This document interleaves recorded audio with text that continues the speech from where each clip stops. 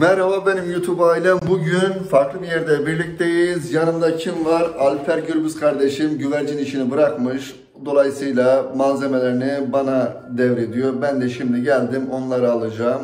Tabii fiyat olarak sormazsanız sevinirim. Çünkü alıcıyla satıcı arasında bir sır olarak kalsın istiyor. O yüzden geldik. Şimdi neler mi var? Gördüğünüz gibi malzemelerden kaç tane? 1, 2, 3, 4, 5, 6, 7, 8, 9, 10, 11 tane şeyimiz var. Kasa, çitli kümesi, çitli sandığı pardon. Ondan sonra yanında 2 tane kazık dedikleri o yandaki o konargalar var ya. Onlardan var böyle mini. Ondan sonra bunlar ne? Bunlar ne? Hocam plastik. Plastik folluk. Evet. 1, 2, 3, 4, 5. Bu keçe mi bu? Şurada evet hocam, bunun içine koyuyorsunuz. Niye koyuyoruz? Bu hani genelde bunun içine ot falan mı koyuyoruz yoksa direkt? Hocam bunlar yumurta kırılabiliyor. O yüzden içine keçe koyuyoruz. Anladım. Yapısı kuşlar bu. Keçeye yumurta yapıyor. Buradan yavru çıkartıyorlar. Anladım. Yanında suluk var ama dikkatim burada bir turşu var ya. Bu ne turşu? Bu hocam, ne turşu? Bu size özel. Bunu size özel veriyorum. Evet. Hocam doğal antibiyotik. Bunu kışın kullandığınız zaman kuşlarınız, tavuklarınız hiçbir zaman hasta olmaz hemen hemen. Yani ben kullanıyorum. Tavsiye ediyorum. Peki nasıl içeriği peki hani? Hocam sarımsak var gördüğünüz gibi. Sarımsak, limonlar limon var ve hocam elma sirkesi içinde. Elma sirkesi. Elma sirkesi ucuz olacak hocam yalnız. Ne olacak? Ucuzu. Ucuzu. Bu Evet. el yapımı mı yoksa? Osmanlı iş hocam. Ha, el yapımı olacak. Doğal antibiyotik hocam bu. Yani makul. Herkese Evet. tavsiye ederiz yani. Nasıl kullanılıyor? Bir de onu hocam söyle. 5 litreye yarım şu şekilde göstereyim. Evet. Yani yarım su şişesi mi diyelim hocam? Evet. Yani buna kadar gelir. Yani, 200 litreye mi? Yani 200 miligram. Evet. 5 litreye koyuyoruz hocam. Haftada 2 gün veriyoruz. Bu 5'lik değil mi? 5 litre. Bu 5'lik hocam. Evet.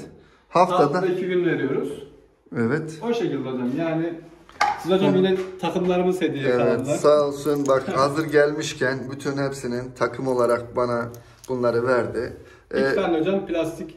Sen niye bıraktın bu arada kuşu? Hocam biz ara veriyoruz, bırakmıyoruz. Kuş sevdası bitmez.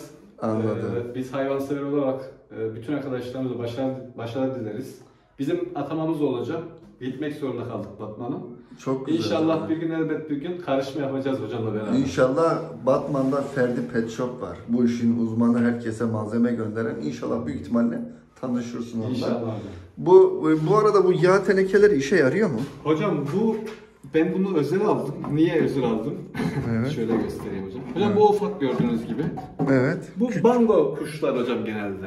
Anladım.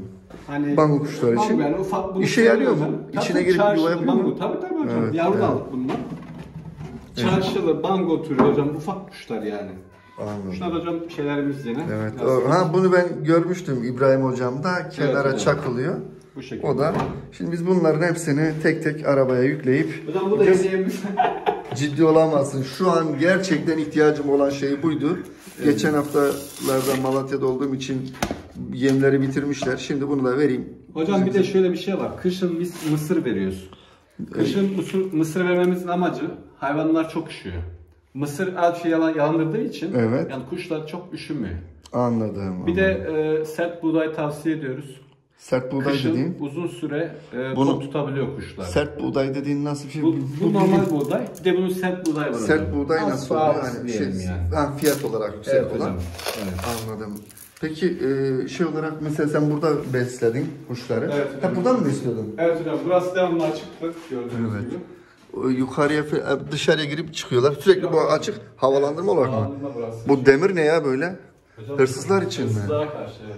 Ciddi olamazsın. Yani buradan el geçemez. Yani tamam bırakın.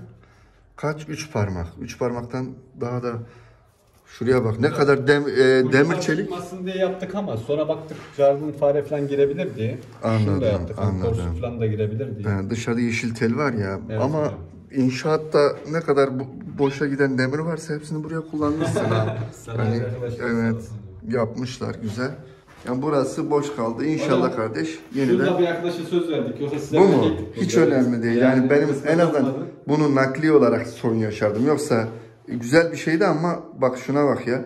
Okulun kitaplığı gibi yani. Bunu ekstra kuşlar için yapıyorsan demek ki bunları kuşları ne kadar sevdiğin ortaya çıkıyor. Ben şimdi bu kadar malzeme değil de şu an hayvanlara ziyafet vereceğimi bilmek en azından beni mutlu etti. Ben bir de bu ilacın zeytinyağı ve sarımsak karışımını yaptım. Evet hocam. Şimdi onu vereceğim.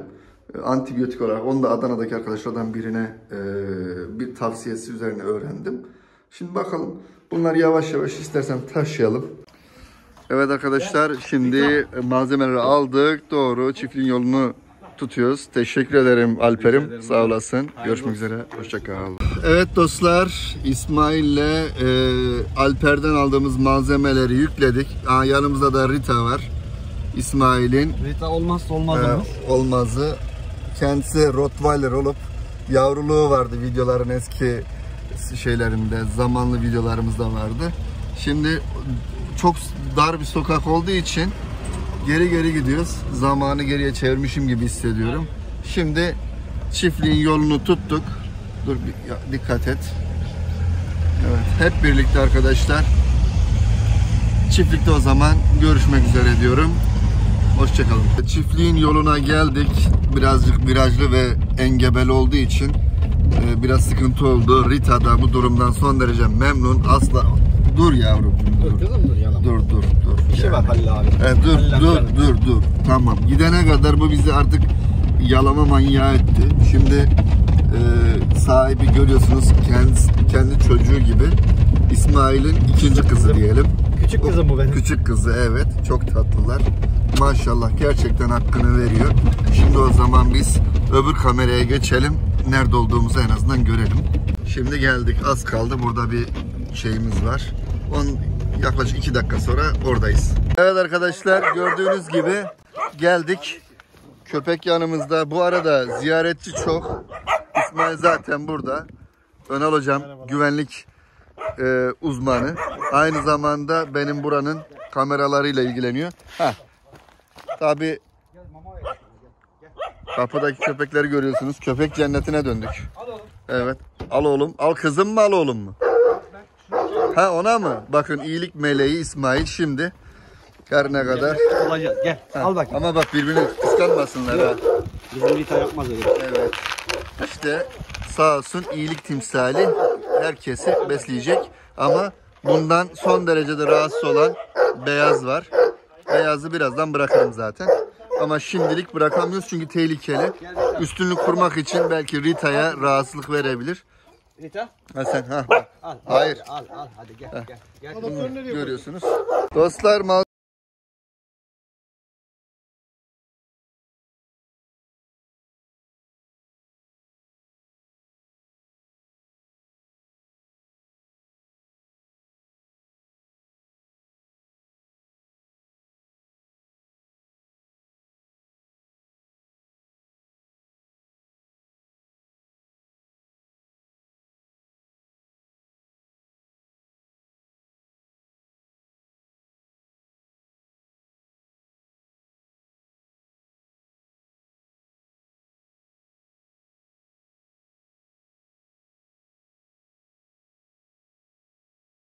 hatırlayalım. Tamam. Hadi bakalım. Dostlar bugün malzemelerimizi getirdik. Köpekleri besledik. Güvercinleri besledik. Yeni bir işimiz var. Bak şöyle gördüğünüz gibi lazer ışığıyla Rita'yı oynatıyor. Rita da tam şapşik. Bak işte. İyice yoracak ki akşama rahat uyusun. Neyse dostlar, malzemelerimizi gördünüz. Umarım beğenmişsinizdir. Ona göre dostlar sizden... Lazerin pili bittiği için o yüzden koşmamayacağım. Anladım. Neyse Gel Rita. Dostlar, Gel kızım. biz yavaş yavaş Rita'yı kendi yerine doğru götürelim. Bugünlük bu kadar diyelim arkadaşlar. Videolarımızı beğenmeyi ve gel sen kapat kardeş. İyi akşamlar diliyorum hepinize. Takip etmeyi unutmayın lütfen.